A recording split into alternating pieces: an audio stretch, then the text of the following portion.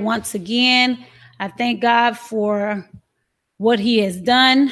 I'm giving honor to God for my co-pastor, Pastor Cosroy, also to our overseer William Brownlee. I'm just thanking God for a new series on today. We're starting it today. It is called Collide. That's the name of this series. And this first week topic is saying stand firm. Since the beginning of the Christian faith, there has been a collision course taking place. It was headed towards a collision. Reason why? Because God's priorities, his values that he have for us, it does not align with what the world's values are. When it comes down to us setting priorities and what we should do first, second, third, those priorities with the world does not line up with God's priorities or what we should put first. So we shouldn't be surprised. We shouldn't be alarmed whenever we have conflict or we have issues, tension dealing with people that are of the world. That is something that we should expect because we know that the things of God does not connect with the things of the world. But what I have noticed that's been happening is many leaders and preachers have watered down the gospel in order to get more people to come their way. Instead of telling people the real truth, they're giving them false truths. Because see, the truth it's always going to have some truths in it, but it's going to put something else there to dilute that truth. So anytime you hear a lie, most times it has a part of a truth in it, because that is to convince you to believe what they're saying. You say, oh yeah, that sounds about right. Yeah, that sounds pretty close. And so we don't want to be fooled by the things of the world and the different avenues that they come or that they take in order to convince you to come over here on this side. And so if we don't stand for something, we will fall for anything. And so we have to take a stand for truth. Now, I know that a lot of this is very enticing. It's easy to fall into that trap because it does sound good and it makes a lot of sense. But then I think about, when you're going hiking, you're going walking on a trail, and which brought me to think about when we went to California to visit. We took this hike. We went on this trail going up this mountain. And when we were walking up this mountain, it had a lot of areas that were not even. You had some little potholes and some of it had dirt, some had dust. We had to squeeze through a rock area. It was just a lot of different spots. It wasn't like a smooth, like a highway, something you just walk straight and you can pretty much see where you're going and is nothing there. But it was uneven. You didn't know if you're going to break your ankle or, fall off the side, or you didn't know what was going to happen because it was just so rough and unpredictable. That's pretty much the way life is. It is very unpredictable. You don't know if you're gonna step on a nice solid foundation, or if you're going to step on something that's going to cause you to roll over and break your ankle or break your foot or break your hand, break your neck. You don't know what's going to happen the next time because we're living in perilous times right now. And we don't know, because what the world have for us, they can have a pitfall waiting for you on the other side. Oh, but when we come to the word of God, glory to God, we know we have a firm foundation to stand on. We know that whatever God have, he is consistent in what he has spoken. He is consistent, glory to God, in what he has for us. I'm so thankful to God. And I hope you have your Bibles, whether it's digital, you got a leather back, you got a hardback, whatever you have your word, glory to God. Let's dig into the word of God on today. We're starting out in Colossians 2:8, and I'm reading it out of the NIV version, glory to God. And it reads, these are words of Paul. He says, see to it that no one takes you captive through hollow and deceptive philosophy, which depends on human tradition and the elemental spiritual forces of this world rather than Christ. Now, Paul is warning us about the world's logic and their values. And he wants us to stand firm on a set of values that is not of the world. So even when you choose to stand firm, you're still going to face these difficulties. You're still going to face these choices on what are you going to do? Are you going to stand firm on the word of God? Are you going to be led astray by the philosophers and they smooth talking, their smooth words that they give? Because it sounds so good, so it got to be right. It sounds so smooth because it connects with what I've learned when I was little. Oh, but listen to the whole message. Don't just listen to part of their words and what they're speaking. You need to hear the whole thing. Like they say, see the whole road. Take the whole road with it and then see if it lines up with the word of God. If it does not line up with the word of God, then you need to spear it out. You need to get away from it. You need to run away from it because it is not consistent. It is shifty, just like that ground when you're going up that little trail. That's the way the world, glory to God, values are. They have rough patches everywhere. And I have a subtopic that it says, stand firm or fall. So you can stand firm or you can fall. Either way, glory to God. If you stand firm on the word of God, you will not fall. But if you do not, my God, you will fall. Now today, important lesson, glory to God, about the worldly values. They are inconsistent. That is my first point on today. The worldly values are inconsistent, just like that ground where you don't know where you're going to sit. Now think about it. The motto of the world, what they tell us all the time, all growing up, I've heard this. They say, follow your heart. Do whatever you like to do, whatever your desire is. And they say, do whatever makes you happy. That's what the world tells us. They tells us to do that. But that principle, when you think about it, that is inconsistent and shaky. Why? Because it contradicts with the word of God. That is not what the word of God tells us. In Jeremiah 17:9, it says, the heart is deceitful above all things and beyond cure. Who can understand it? Who can understand this world? Now, the world tells us, follow your heart. But the word of God tells us that the heart is wicked. So who are you going to listen to? The world? Follow your heart. Are you going to listen to the word of God? Don't follow it because it's deceitful. Because when you operate under feelings, you operate under your heart, you're going to be deceived every time. He said, who can understand it? Nobody understands. Glory to God. Matthew 10:39. He said, whoever find their life will lose it. But whoever loses their life for my sake, glory to God, will find it. The world tells you you need to make sure that you're happy no matter what. No matter what it takes, make sure that you're happy. Oh, but Jesus says, hallelujah, if you lose your life for my sake, glory to God. He said, I'll make a trade for you.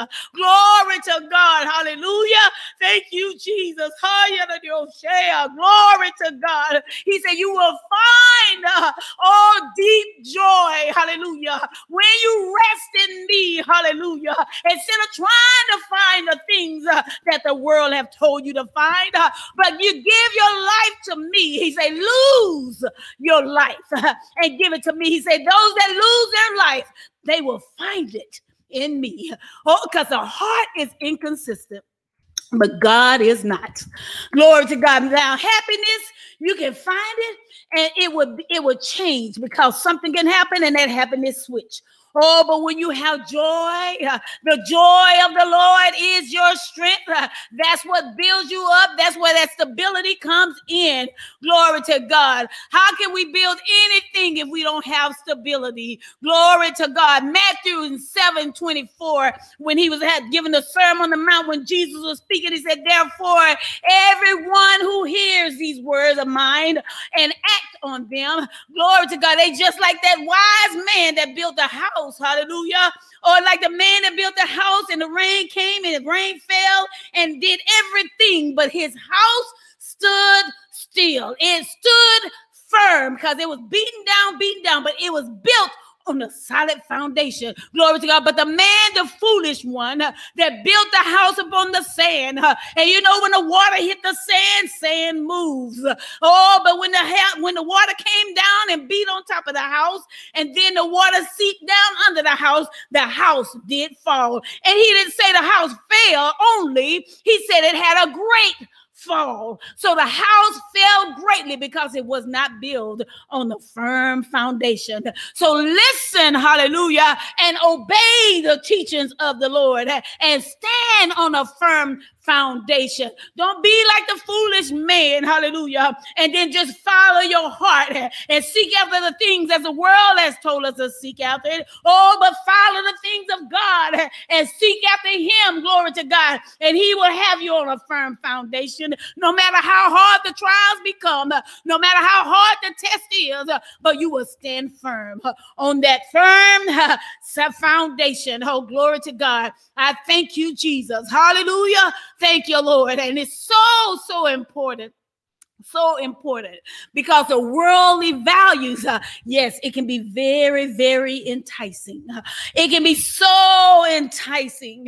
Oh, glory to God, because see, it just looked like it's so attractive. It looked like it's just so good. I know so many churches, so many speakers that are just blowing up, that are speaking the same gospel that's been preaching down through the years, and people act like it's a new revelation. Like, that's not new. That's been preached for many years. And like, wow, that's profound. Oh, yes, the word of God itself is profound, but just because you see some young preacher that's saying the word that's been spoken through the elders all these years, like it sounds better because it's coming from them, you know, because people have glamorized it in certain people. But no, the word of God is the word of God. Just make sure it lines up with what God has said already. So if it's lining up with the word, then you know it is the real truth. Glory to God. But don't be deceived. Hallelujah. But you can believe this thing or not. In 2 Timothy 4:3, glory to God, he said, for the time will come when they will not endure, or they will not listen to sound doctrine, but wanting to hear their ears tickled. They want their ears to be tickled. They will accumulate for themselves teachers in accordance to their own desires, and will turn away their ears from the truth, and will turn aside the myths. So Paul is telling us to spend our entire lives searching the truth that lines up. Because people, what they're doing, they want to find it to line up with their lifestyle. Not with the word of God, but with what they're doing. So if the word is not lining up with what they're doing, then they don't want to hear it. They're going to go seek somewhere else to where it lines up with what they want to hear. So like, nah, oh, you're not saying I can do that? Oh, okay, well, let me go to this next church. So yeah, peace out. There you go. Peace out. I will see you next time. May I see you later down the road. You know, so they go and look for places that will line up with what they are doing in their life. But is it lining up with the word of God? Have you checked that? And so I love it when people come to me and tell me, I want to come talk to you because I know you'll tell me the truth.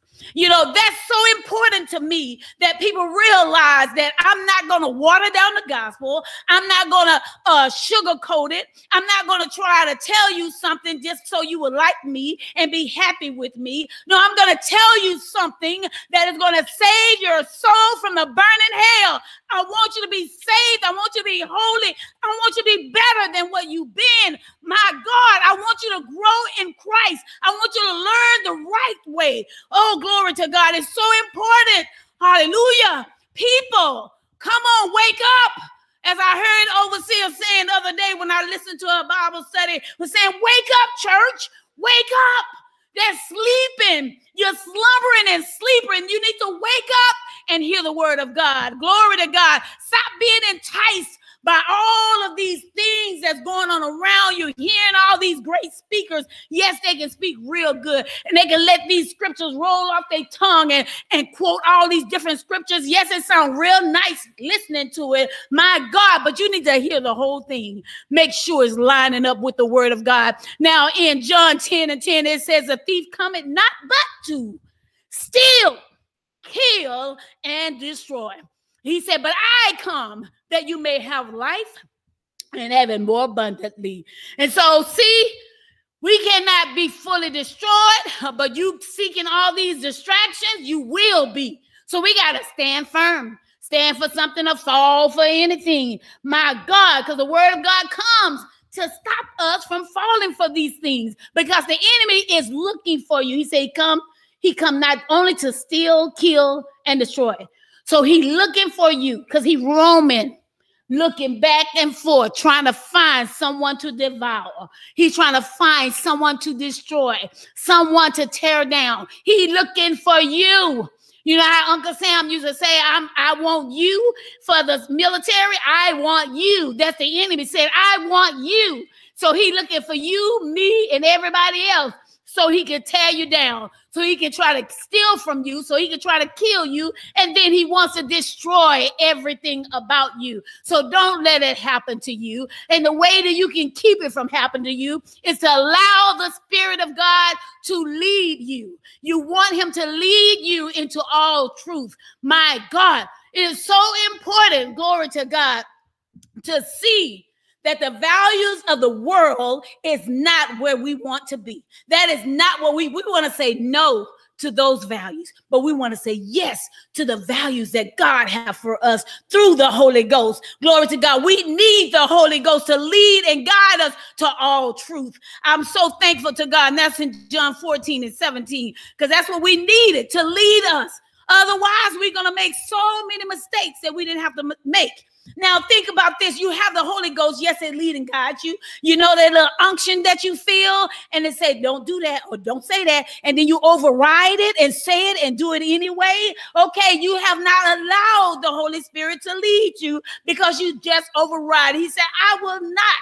He can't take over you and do anything for you if the flesh man, the part of you, the flesh part of you is bigger than the spirit. If the spirit is this small and the flesh is this big, guess who's going to win? Glory to God. But if the flesh is this small and the spirit is this big, then the spirit will win.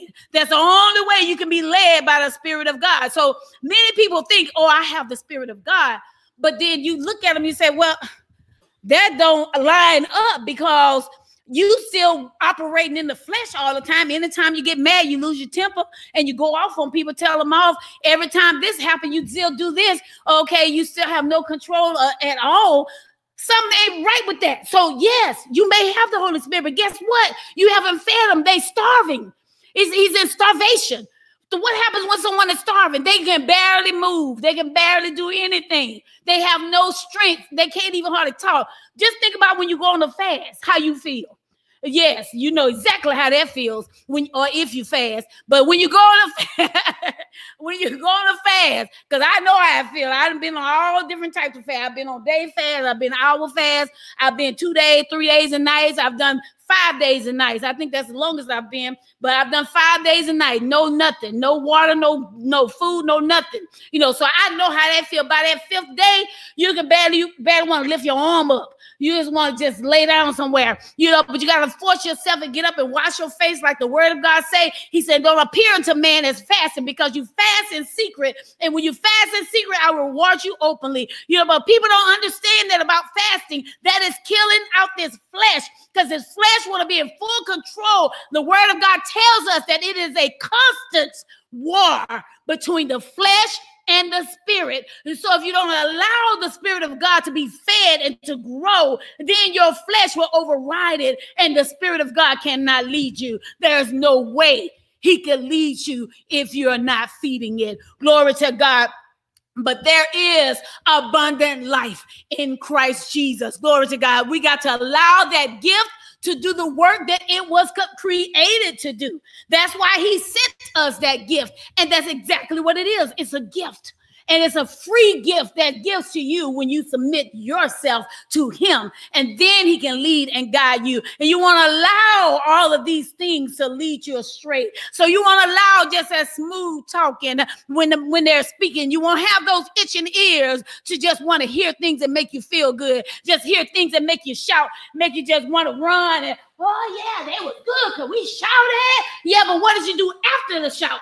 After you finish your shout, did you still be able to hold your peace? Are you still able to do the things that God have told you to do? Can you submit your ways to him and not just do your own thing, what you want to do? What are you going to do with that? Glory to God. So that's why the word said all of that shouting, that bodily exercise, all those things you do profit little. That means that it don't have that much effect. Glory to God. But when you humble yourself, when you submit yourself under the hand of God, glory to God, that's when he can come in and move. That's when he can come in and cleanse you and deliver you, set you free.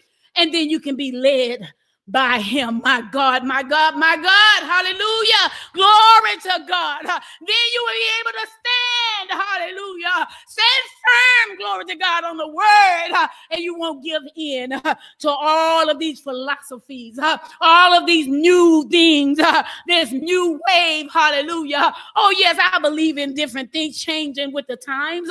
Oh, there's nothing wrong with changing with the times as far as having different things like, the different types of worship songs and how we just change it up a little bit. But nothing should change when it comes to the word of God. Nothing should change when it comes to being holy and living right before God. That stays the same, because our God, he's the same yesterday, today, and forevermore. So if you change in any part of the word of God, he tells us in Revelation, damnation will be on your soul. He said, if you add to or you take away from this book, oh, you can go read it for yourself. Oh, my God, don't change nothing that has to do with the word of God. And if you do not follow your own heart, glory to God, and do whatever make you happy, my Lord, that is when you can allow God to do the things in your life that he wants to do, not what you want to do. See, if I would follow my heart, my mind, what if I wanted to be a supermodel? Listen, that ain't happening. Not happening. So I can't do that. If I wanted to follow my heart, I want to be this, or you can't do that. So I'm not saying that you can't make dreams and visions that you love to do. Yes, that's good, but see if it aligns with what God have for you to do. Because I remember, and I was just talking about this recently, about how I wanted to be a police officer and how I wanted to go to the military. And my mother, Overseer E.M. Williams, talked me out of it. She was like, no, I don't think that's a good idea. And you're young, you're 18, you're impressionable, and you want to please your parents, and you want to do what your parents have for you to do. And I really did not. I didn't want to listen to her. I did not want to hear that. I'm like, no, I want to be a police officer. And then I was like, no, if I can't do the police officer thing, I want to go to the military. She said, no, I don't think that's a good idea, because that don't align. You probably never get saved if you do that. I'm like, What they got to do with anything? I know what I don't want to follow my heart. I want to do this. What they got to do with me being saved? You know, of course I wasn't saved at the time, you know, so I'm thinking, how you going to try to plan my life now I'm me being saved? But see, she was looking ahead. She wasn't looking at the right now like what we do most times. We're looking at right now. But see, she saw far ahead before I could see it. I had no idea. I was mad about it for a little while, but I went on. I obeyed my mother and I stepped back. She's going to go into hair. But because I went into hair and I was obedient to what she told me to do, then God blessed my life. So I got saved that very next year and have not turned back yet. And that's been since 19 years old. You know, so God would have you to be led because if you listen though, so you can listen to the wrong people and take the wrong path, and then you will never get to your real destiny, where God is taking you, if you don't listen, because we have a choice. God gave us a choice, and we can decide whether to follow him or not. And so by me taking that different path, I was able to do, I had a lot of experiences in my life. They weren't all good either, but I thank God for my experiences because it brought me to where I am right now today. And so we have to trust that God is taking us in the right direction. He will take us in the right areas where we need to go, even the field of where you're supposed to work. That's how God operates if we listen and stand firm for what you believe in. And I just thank God. I thank God for this word. Come on, let's give Jesus a hand. And I'm so thankful to God for the word on today. I'm thankful to what he is doing. Amen. For each and every one. I'm thankful to those who have listened, that listen to this word on today. I surely hope that I've said something that has helped you on today and that will cause you to want to change and to do better and to stand firm for what you believe in. Stand firm on the things you've been taught since you were a child. If you wasn't taught that when you're a child, it's a time to start learning. It's never too late to learn about God, to learn, to get in his word and read it and study and show yourself approved after you have studied and learned that word. God will do it for you. And I thank God once again, amen, for everyone. And until next time, we will see you. I'm going to close out with prayer and just bless the people of God. Father, I thank you right now for those that will hear this word on today. God, I ask that you will just touch their hearts and their souls and their minds, God, and bring them closer to you, Lord. Oh, God, I thank you for each and every one that's watched that has not given their life to you, God. Lord, I ask that you would pull on their hearts, God, pull on them, God, that they may want to serve you and say yes to your will. And just all you have to do, if you want to give your life to him, just say, Lord Jesus, oh God, forgive me of my sins. I love you, God. I want to live for you. Oh, forgive me of everything I've done. Oh God, I ask that you would come into my heart. I believe, Jesus, that you came, you died, you suffered, bled for my sins. And Lord, that you rose again on the third day. And I know, God, hallelujah, that you're coming again for me. And I give my life to you on today. Oh God, in Jesus' name, I'm saved. Oh God, I thank you for new soldiers that are coming in to the work. God, we give you the glory. We give you the and amen. Amen. Come on.